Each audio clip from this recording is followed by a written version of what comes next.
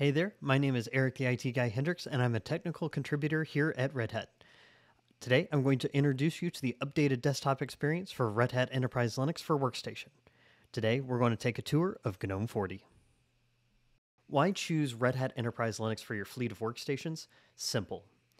RHEL for Workstation combines everything you know and love about Red Hat Enterprise Linux for Server with a world-class Linux desktop. That includes a 10-year lifecycle with 5 years of full support and 5 years of maintenance support. That lifecycle also includes EUS, Extended Update Support releases. These releases, typically every even-numbered release, are supported for 2 or 4 years, giving you more flexibility in your update process. Red Hat Enterprise Linux for Workstation also enjoys the benefits of certified hardware, access to our Red Hat support teams, and an extensive partner ecosystem providing support and applications for any number of workloads. Where might you use RHEL for Workstation? That's a great question. Workstation is designed with heavy compute in mind. Are you creating the next major animated blockbuster? Do you work with complex scientific models? Are you designing the next big skyscraper? Red Hat Enterprise Linux for Workstation has the raw power to help you get there. Are you no longer an office-based worker? Well, Red Hat Enterprise Linux for Workstation has you covered with flexible deployment options like bare metal, private and public cloud, and even as a virtualized workload. So what's new in RHEL 9? RHEL 9 not only has performance enhancements, a newer kernel, and improved security defaults, but it also comes with the beautiful Gnome 40 desktop. Gnome is a performant, low-impact desktop environment. It is appealing to the eye, but still low on resource utilization. Starting with RHEL 9.0, our workstation offering ships with the Wayland Desktop Compositor, now enabled by default. Wayland is designed to replace the aged X11 system and pull functions like audio and video into the desktop as first-class citizens. Gnome 40 also includes improvements in accessibility and memory utilization. Finally, if you work in an environment that requires strict security certifications, Gnome 40 includes classification banners, which now allow you to display warnings or informational messages about access or usage of your target systems. Why don't we take a look? For today's demonstration, I am logged into a virtual RHEL 9.0 machine with stock Gnome 40.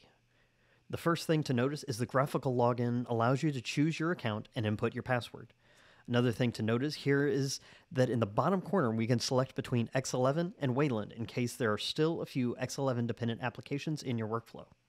Once we log in, we are immediately dropped into the Activities overview.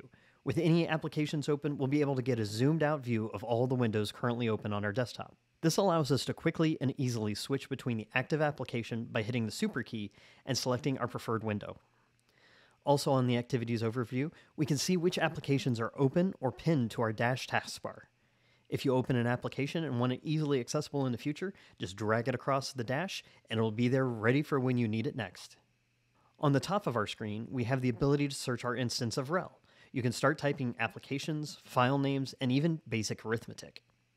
Also notice that on the right-hand side of our Activities overview is another desktop.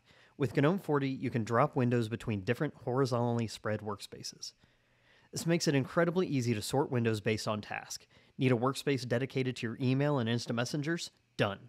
Need another one for that blog you're writing? Just drag it to the other workspaces, and you're ready to go. Moving on from the Activities overview, keyboard shortcuts also got an overhaul in Gnome 40. Now, if you have several workspaces in use, you can navigate between them using Super, Alt, and arrow keys. Super, Alt, right will move to the workspace on the right, and Super, Alt, left to go back. You get the idea. If you want to get back to the Activities overview, all you need to hit is the Super key. Ready to close it again? Just hit the Super key once more to go back to your previously used application.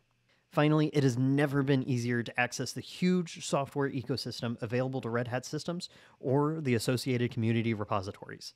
The best part is, there's no command line experience required.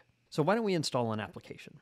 For today's example, I often use LibreOffice to create and edit documents on my Linux workstation. I'm going to hit the Super key and type SOFT to start spelling out software. Gnome checks its cache resources and finds a match to the Gnome Software Center. If I hit Enter, I can open up the Software Center. You can see here very familiar visuals for today's App Store-driven world.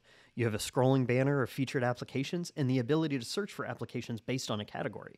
It is also worth mentioning that I can get an inventory of applications that are installed on my instance, as well as install updates from this window as well. For today's example, though, we'll click on the magnifying glass to do a search. Like the activities overview, I can start typing in the name of my application, and the search brings back related results. You can see here that it has no trouble finding LibreOffice, and I can open the software page by clicking on the search result. Like any app store, I can get a description, release information, and even see some reviews.